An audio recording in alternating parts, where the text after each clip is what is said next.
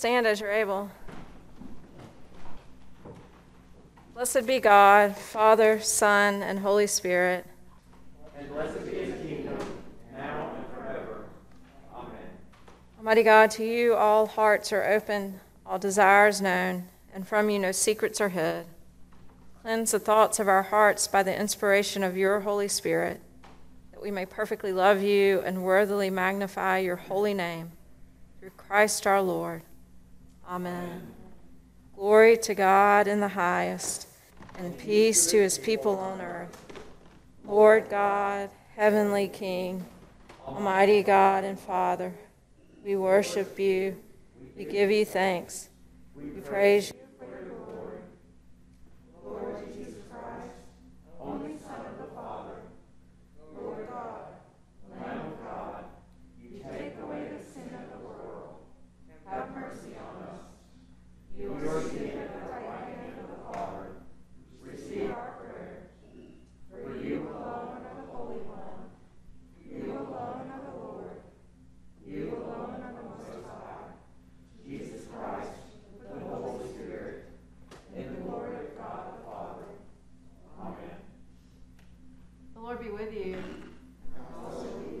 Let us pray.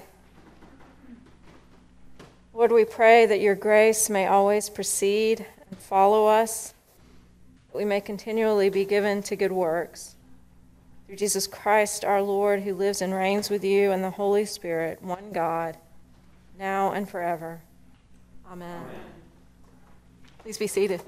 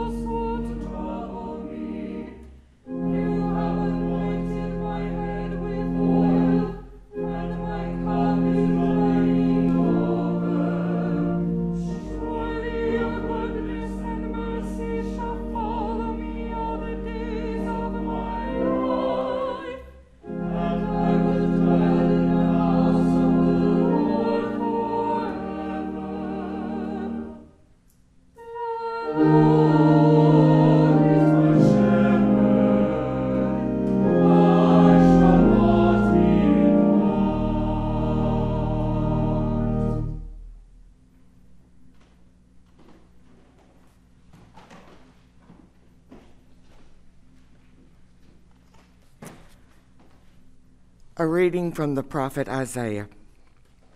O Lord, you are my God. I will exalt you.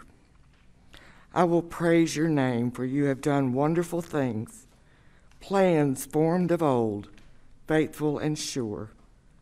For you have made the city a heap, the fortified city a ruin. The palace of aliens is a city no more. It will never be rebuilt.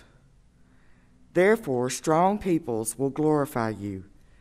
Cities of ruthless nations will fear you. For you have been a refuge to the poor, a refuge to the needy in their distress, a shelter from the rainstorm and a shade from the heat.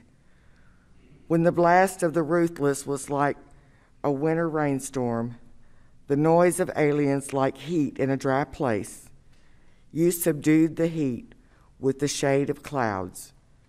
The song of the ruthless was stilled. On this mountain, the Lord of hosts will make for all people a feast of rich food, a feast of well-aged wines, of rich food filled with marrow, of well-aged wine strained clear. And he will destroy on this mountain the shroud that is cast over all peoples, the sheet that is spread over all nations. He will swallow up death forever. Then the Lord God shall wipe away the tears from all faces, and the disgrace of his people he will take away from all the earth. For the Lord has spoken. It will be said on that day, Lo, this is our God. We have waited for him so that he might save us. This is the Lord for whom we have waited. Let us be glad and rejoice in his salvation. The word of the Lord. Thanks be to God.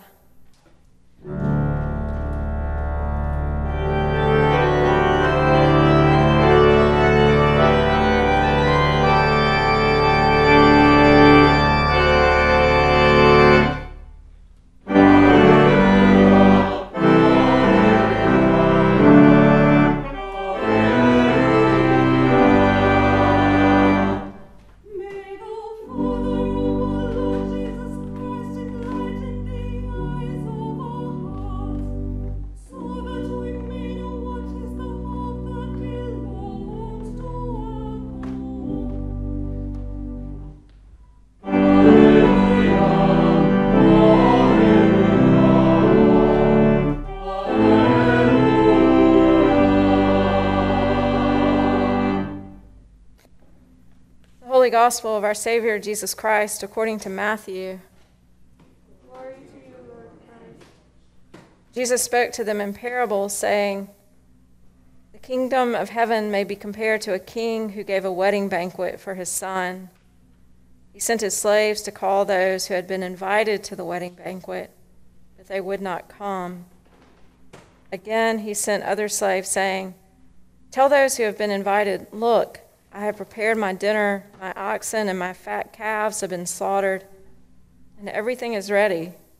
Come to the wedding banquet.' But they made light of it and went away, one to his farm, another to his business, while the rest seized his slaves, mistreated them, and killed them. The king was enraged. He sent his troops, destroyed those murderers, and burned their city. Then he said to his slaves, 'The wedding is ready, but those invited were not worthy. Go therefore into the main streets and invite everyone you find to the wedding banquet.' Those slaves went out into the streets and gathered all whom they found, both good and bad, so that the wedding hall was filled with guests.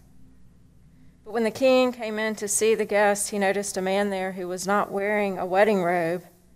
And he said to him, 'Friend, how did you get in here without a wedding robe?' And he was speechless.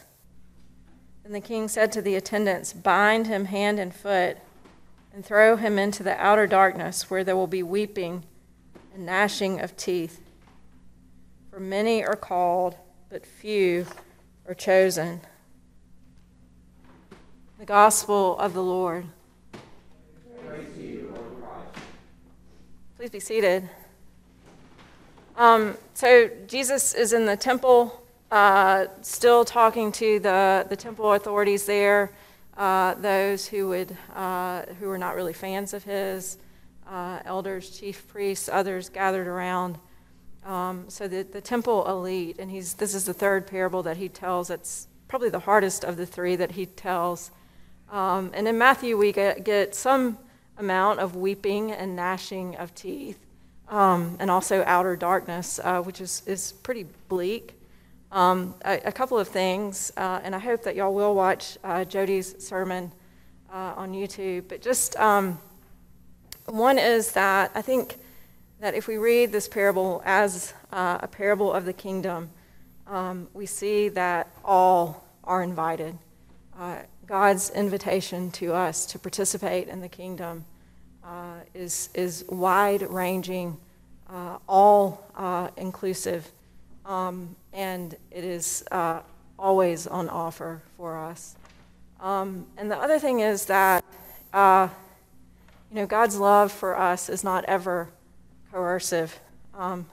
We don't have to take part in the kingdom. God doesn't coerce us into that. I think sometimes we can make our lives much more difficult than they need to be when we don't order our lives with God in front of us and atop all things. So two things: God's love is never coercive. You get the guy thrown out of the wedding banquet, which has perplexed scholars for years and years and years. But remember that Matthew has Jesus talking to some folks that are trying to make religion difficult and onerous and not all inclusive and not all welcoming. But God's love, the kingdom, is always an invitation to us to participate in something so much better than we can even fathom. So I hope we'll remember that God doesn't coerce us, although we can elect out of it at our peril, and that the invitation is always on offer to everyone.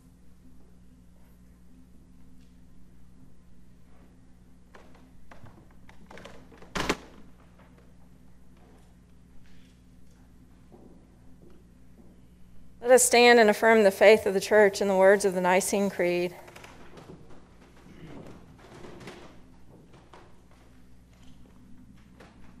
We believe in one God, the Father, the Almighty, maker of heaven and earth, of all that is seen and unseen.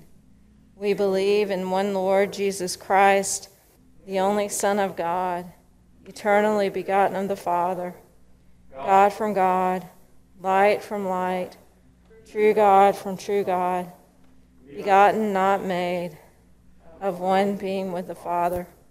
Through him all things were made. For us, for our salvation, he came down from heaven. By the power of the Holy Spirit, he became incarnate from the Virgin Mary and was made man.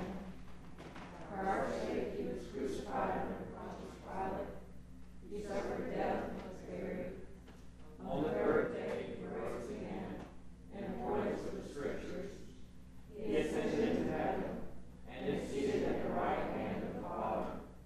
He will come again in glory to judge the living and the dead, and his kingdom will have no end. We believe in the Holy Spirit, the Lord, the giver of life, who proceeds from the Father and the Son. With the Father and the Son he is worshipped and glorified. He has spoken through the prophets. We believe in one holy Catholic and apostolic Church. We acknowledge one baptism for the forgiveness of sins. We look for the resurrection of the dead and the life of the world to come. Amen. The prayers of the people are Form 6, found in your bulletin.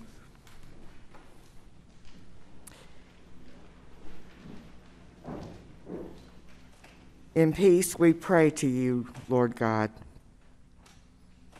for all people in their daily life and work, for our families, friends, and neighbors, and for those who are alone, for this community, the nation, and the world, for all who work for justice, freedom, and peace, for the just and proper use of your creation, for the victims of hunger, fear, injustice, and oppression, for all who are in danger, sorrow, or any kind of trouble, for those who minister to the sick, the friendless, and the needy, for the peace and unity of the Church of God, for all who who proclaim the gospel, and all who seek the truth, for Michael, our presiding bishop, Brian, our bishop, and for all bishops and ministers, for all who serve God in his church, for the special needs and concerns of this congregation.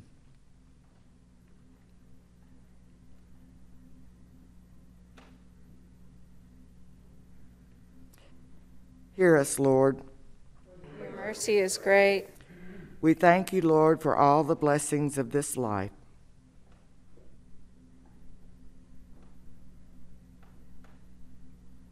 We will exalt you, O God, our King, and praise your name forever and ever. We pray for all who have died, that they may have a place in your eternal kingdom. Pray especially this morning for the repose of the soul of Bert Allen. Lord, let your loving kindness be upon them. Put your trust in you. We pray to you also for the forgiveness of our sins. Have mercy upon us, most merciful Father. In your compassion, forgive us our sins, known and unknown, things done and left undone. And so uphold us by your Spirit, that we may live and serve you in newness of life, to the honor and glory of your name. Through Jesus Christ our Lord. Amen. Almighty God, have mercy on you, forgive you all your sins through our Lord Jesus Christ, strengthen you in all goodness, and by the power of the Holy Spirit, keep you in eternal life. Amen. Amen. Brothers and sisters, the peace of the Lord be always with you. And also with you.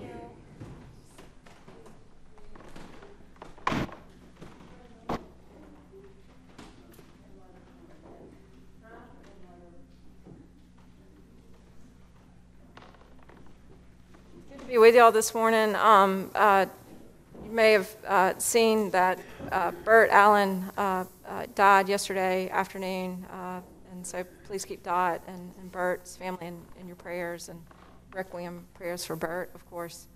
No pressing announcements that I know of. We do have More Than a Meal coming up next Tuesday, so not the coming Tuesday, but the Tuesday after. So look out for the announcement about that in the email. And walk in love as Christ loved us and gave himself for us, an offering and sacrifice to God.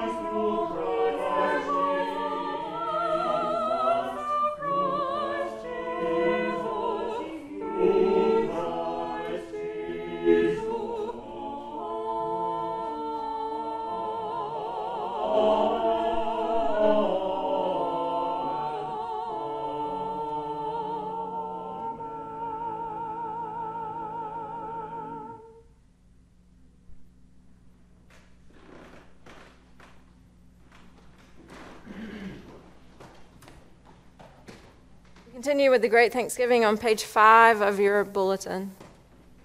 The Lord be with you. And also with you. Lift up your hearts. Lift them to the Lord. Let us give thanks to the Lord our God. It is right to give God thanks and praise. It is right and a good and joyful thing, always and everywhere to give thanks to you, Father Almighty, Creator of heaven and earth. For by water and the Holy Spirit you have made us a new people in Jesus Christ our Lord, to show forth your glory in all the world. Therefore we praise you, joining our voices with angels and archangels and with all the company of heaven, who forever sing this hymn to proclaim the glory of your name. Holy, holy, holy Lord, God of power and might, heaven and earth are full of your glory. Hosanna in the highest. Blessed is he who comes in the name of the Lord. Hosanna in the highest.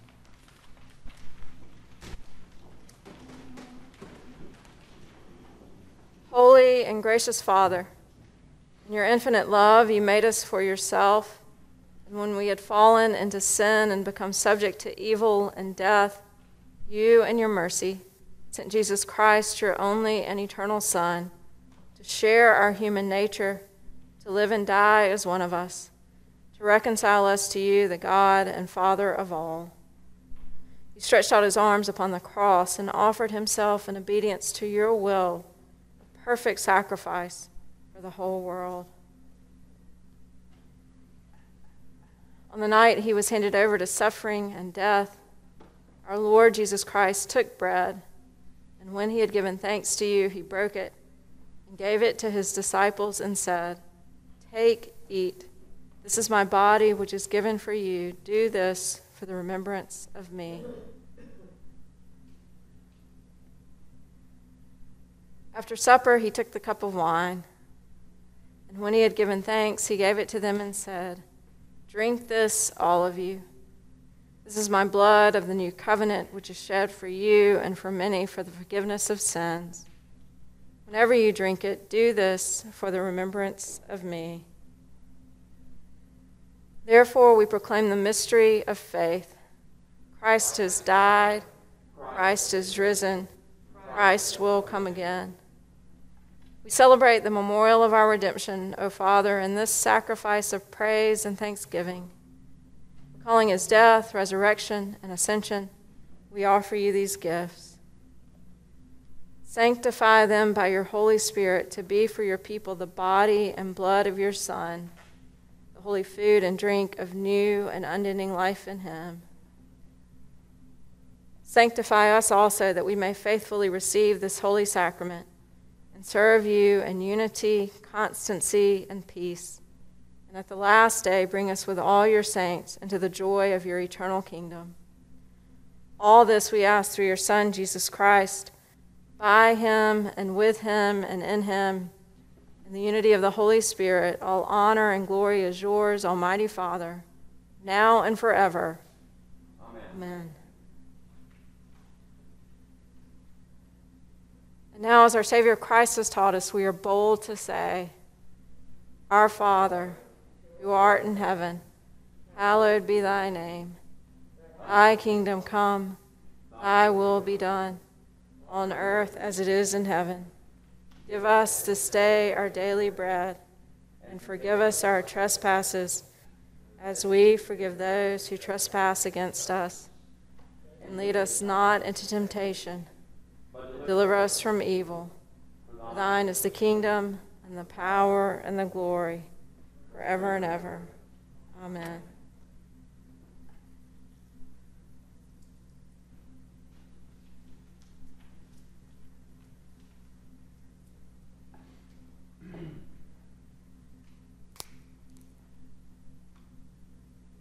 Hallelujah. Christ our Passover is sacrificed for us. Therefore, let us keep the feast. Hallelujah. The gifts of God for the people of God, take them in remembrance that Christ died for you, and feed on him in your hearts by faith with thanksgiving.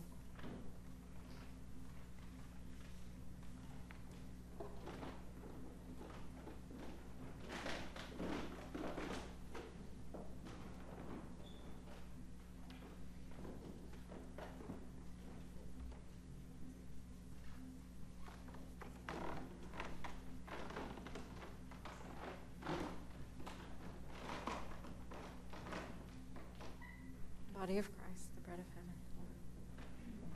Body of Christ, the bread of heaven.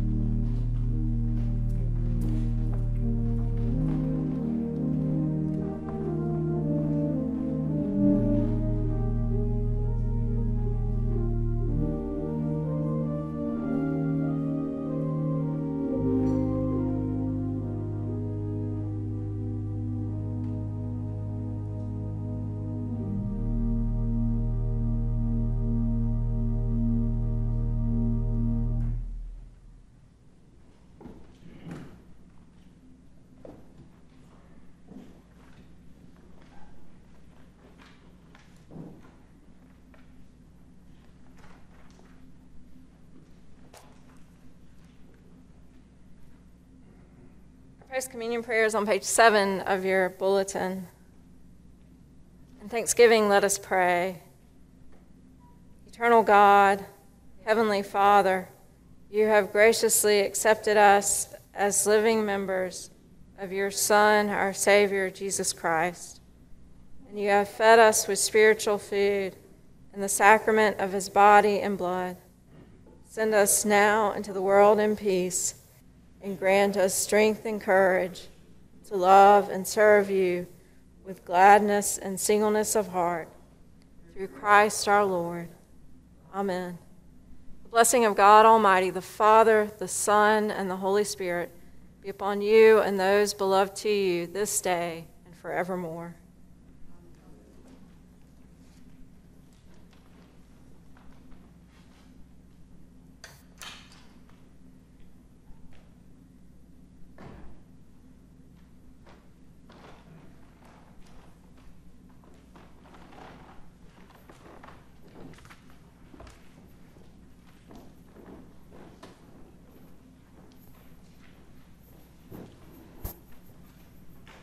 Let us go forth in the name of Christ.